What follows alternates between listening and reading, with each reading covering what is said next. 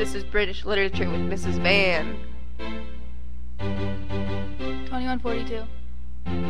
The Interlopers. Uh-huh. Yeah. This is a Mickey Mouse beat. In the forest near the Carpathians, there is a man named Ulrich von Gradwitz. He has a rifle. You bet he does. He's watching. Watching with those eyes.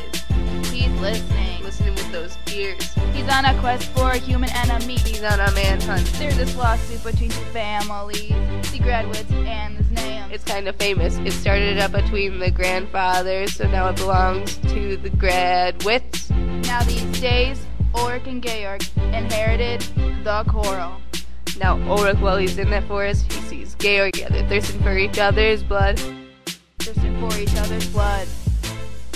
Ulrich steps around the tree trunk. They come face to face. Yeah, man to man, there's a long silent moment with the rifle in hand. Before they could shoot, a beech tree fell on their boot.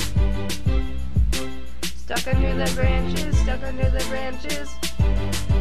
There's blood everywhere. The branches are thick. You bet they was thick, right? Georg's blinded by the blood. Blinded by the blood.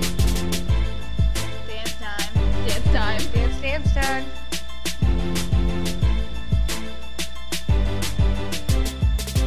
If Georg's men come and rescue him, he's gonna leave Ulrich to die. He'll send some condolences, Ulrich, he threatens the same. Except without condolences.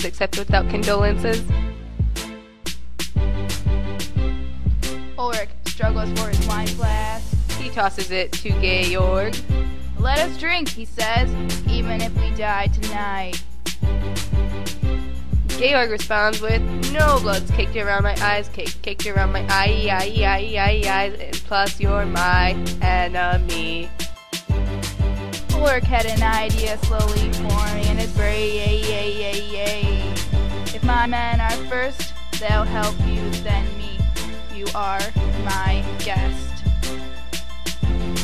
Neighbor, do as you please. If your men come, neighbor, we have quarreled like devils.